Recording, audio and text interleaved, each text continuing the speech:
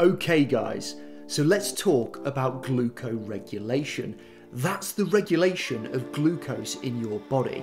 Now it's controlled by two key hormones, insulin and glucagon. What do they do, where are they produced, and why do we need them? Let's get into today's lesson. Now I'm honestly excited to do today's video with you because I'm going to take a fairly tricky process and make it really simple for you.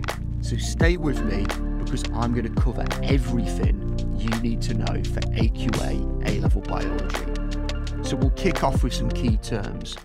Insulin is a hormone released when blood glucose levels are high. Glucagon is a hormone released in response to low blood glucose. Glycogen is a polysaccharide store of glucose in animals. Remember, it's made up of alpha glucose. I've got a video on carbohydrates if you need to learn more about that. Glycogenolysis. Lysis means to split. We're splitting glycogen to glucose. And I'm going to show you a diagram that will make that really clear to you a bit later. Glycogenesis is glucose to glycogen. So we're forming a polysaccharide from glucose. Now think about the first chapter in the Bible, Genesis. That's creation, when God created the world, if you like, if that's what you believe in. So glycogenesis is making glycogen from glucose. Gluconeogenesis, neo means new, so it's making glucose in a new way. Gluco meaning glucose, neo meaning new, genesis meaning create. So glycerol and amino acids become glucose. Now fatty acids can also become glucose too. Remember, all of those biological molecules, proteins, carbohydrates, and lipids, they're made up of carbon, hydrogen, and oxygen. So you can make glucose from glycerol and amino acids. The islets of Langerhans, that's a region of the pancreas made up of alpha and beta cells that secretes insulin and glucagon. The alpha cells detect a fall in blood glucose and secrete glucagon. I always tell my students the A in alpha for the A in glucagon. So AA, alpha cells, glucagon. Beta cells detect an increase in blood glucose and secrete insulin. Adrenaline is secreted by the adrenal glands and it makes glucose available for the fight or flight response. Now, what is the role of insulin? Well, insulin is secreted by the beta cells in the islets of Langerhans, and it's released when the beta cells detect a high blood glucose concentration. Insulin binds to receptors on muscles and liver cells, and it increases the membrane permeability to glucose. And it does this by adding channel proteins, and this will increase the rate of glucose uptake because remember, glucose needs to be taken up through facilitated diffusion because it's too large to get across the phospholipids. I've got a video on the phospholipid bilayer if you want to know more about that. Now, number 5, insulin stimulates glycogenesis by activating enzymes. So that glucose that's been taken up from the blood can become glycogen. More glycogen will be therefore stored. And finally, insulin increases the rate of respiration in your muscle cells. So what is the role of glucagon next of all? Well, glucagon is secreted by alpha cells in the islets of Langerhans. Remember, glucagon's got an A in it, and so does alpha cells. It is released when alpha cells detect a low blood glucose concentration. Glucagon binds to receptors on liver cells, and glucagon stimulates glycogenolysis, which is the conversion of glycogen to glucose, and it also stimulates the conversion of glycerol, fatty acids, and amino acids into glucose via gluconeogenesis. And it does this by activating enzymes. Finally, glucagon decreases the rate of respiration and therefore the breakdown of glucose. So we need to learn the G words next of all because they can be quite confusing. So as promised, here's the diagram to help you do that. So we start off with glycogen, our storage polysaccharide. Now, if glycogen is converted to glucose, we call that glycogenolysis, so splitting of glycogen. Think to hydrolysis, splitting with water. Glycogenic lysis is splitting glycogen.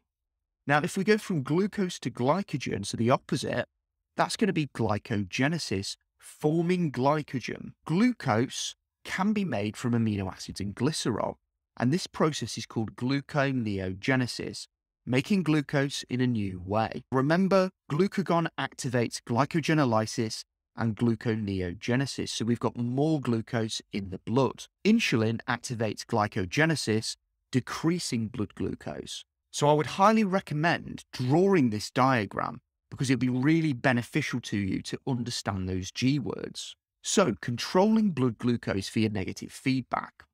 Well, first of all, the pancreas releases insulin, and beta cells secrete insulin, which binds to liver and muscle cell receptors. Next, in response to insulin, target cells take up glucose, and the liver converts glucose to glycogen. This is known as glycogenesis, and we also have increased respiration.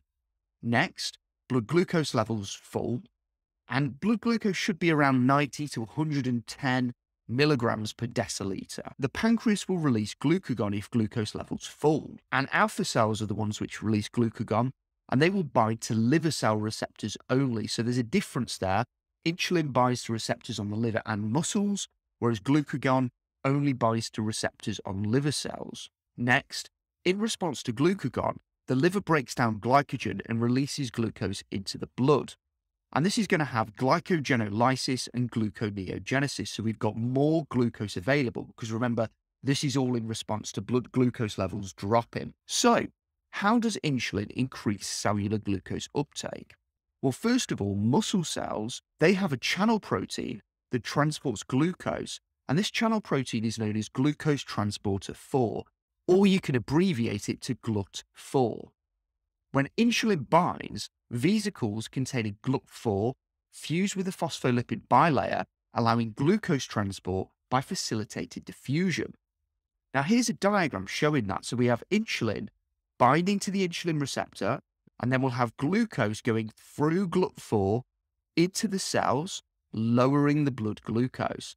And that's going to allow us to produce glycogen via the process of glycogenesis. So how does adrenaline increase blood glucose concentration? Well, adrenaline is important in the fight or flight response to protect us from danger. So adrenaline binds to liver cell receptors. It causes glycogenolysis, so the splitting of glycogen, and it inhibits glycogenesis, so it stops the formation of glycogen. Adrenaline stimulates the secretion of glucagon, and more glucose is now available for cellular respiration in the fight or flight response. More glucose, more respiration, more ATP, faster muscle contractions, and all that good stuff. So the second messenger model next of all. Now this can take place with adrenaline or glucagon. So the first step is that adrenaline binds to the receptor, changing its shape. And we can see we've got our receptor here. So this is our receptor molecule at the top. Now that's going to activate an enzyme, and that enzyme is known as adenyl cyclase. So we've got adenyl cyclase here. So we've changed the shape of it, activating it. Now adenyl cyclase is going to convert ATP into cyclic AMP. Now ATP stands for adenine triphosphate or adenosine triphosphate, whereas CAMP stands for cyclic adenosine monophosphate, adenine monophosphate. So it's only got one phosphate. So cyclic AMP is our second messenger. So that's why this is called the second messenger model, because the first messenger, I guess, is your hormone, but that's not actually going to enter the cell. So the second messenger is the enzyme that's been activated within the cell. Now, protein kinase catalyzes glycogenolysis. And remember, glycogenolysis, so we've got protein kinase, and we call this a cascade of enzyme reactions. And glycogenolysis is the splitting of glycogen into glucose. And more glucose will now be available for respiration. So that's a molecular look at how adrenaline frees up glucose. So type 1 diabetes, next of all. AQA A-Level Biology is keen on you knowing this, and it comes up in the exam quite frequently. So in type 1 diabetes, beta cells are actually attacked by the immune system. No insulin can therefore be produced because beta cells in the islets of Langerhans are what produce insulin. Now, after digestion, blood glucose levels are going to remain elevated, leading to hyperglycemia. And remember, hyperglycemia, hyper means higher. So we've got more blood glucose. Now, excess glucose passes through the nephron of the kidney without being reabsorbed. So that's one of the ways we can detect diabetes is glucose in a patient's urine. And exogenous, meaning insulin from outside of the body, exo meaning outside, is required. And that'll typically be administered with an insulin pump or through injections. And hypoglycemia, that's low blood glucose, can result if too much insulin is injected at one point. Type 2 diabetes, on the other hand, risk factors here include obesity, poor diet, lack of exercise, family history, and age. It's often seen as preventable, and it's where beta cells can't produce enough insulin. But the key difference between type 1 and type 2 is with type 2, they still produce some insulin. Or additionally, insulin resistance can develop, and insulin receptors on cells are no longer sensitive to insulin binding. Now, this can be treated with exercise, fat loss, or eating a clean diet. And in severe cases, exogenous insulin, so insulin from outside of the body, may need to be administered. Type 2 diabetes is a lifestyle disease, and it's becoming more of a problem in developed countries where things like obesity and a sedentary lifestyle is more common. So let's go through some exam practice next of all. Question 1. Describe glucagon's role in gluconeogenesis. So we've got glucagon's role and we've got gluconeogenesis. And the other important thing to note is that it's a describe question and it's 2 marks. So we're going to be thinking about 2 points we need to make. So our first point is that it binds to receptors and activates enzymes. And we saw this in the secondary messenger model earlier. The second mark is for saying that glycerol, amino acids, and fatty acids are converted into glucose. And that's AQA testing whether you know what gluconeogenesis actually means. Question 2. Explain how the inhibition, so inhibition means to stop, okay, or slow down, so inhibition of adenylate cyclase, which is also known as adenyl cyclase, okay, so that's an enzyme in the secondary messenger model, can reduce the concentration of blood glucose. 1 mark for saying ATP is not converted to cyclic AMP, because remember, adenyl cyclase is the second messenger that catalyzes the conversion of ATP to cyclic AMP.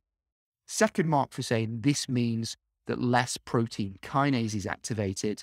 And a 3rd and final mark for saying, therefore, glycogenolysis, which is the conversion of glycogen to glucose, does not take place. Next question then. Explain how the binding of insulin increases the rate of respiration.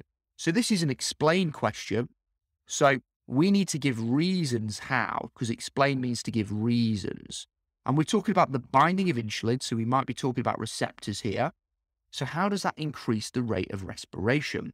Well, our first mark is for saying that insulin increases the number of glucose channel proteins, which are also called GLUT4, as we mentioned earlier.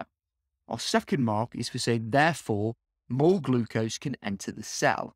And that's going to mean more glycolysis or respiration, because if we've got more glucose, we've got more glycolysis. Question 4. Give 2 reasons why patients with type 2 diabetes do not receive pancreas transplants. This is a really tricky question, and I've included this because I like you to encounter give questions to see the difference. So number 1, type 2 patients still produce insulin. And secondly, patients with type 2 diabetes have receptors that are less sensitive. We can get a final mark for saying type 2 diabetes is controlled by diet and exercise. So a transplant isn't necessarily needed if it can be controlled with diet and exercise. So that's everything for today, guys. Please like, comment, and subscribe if you got some value from this video, and I will see you in the next one.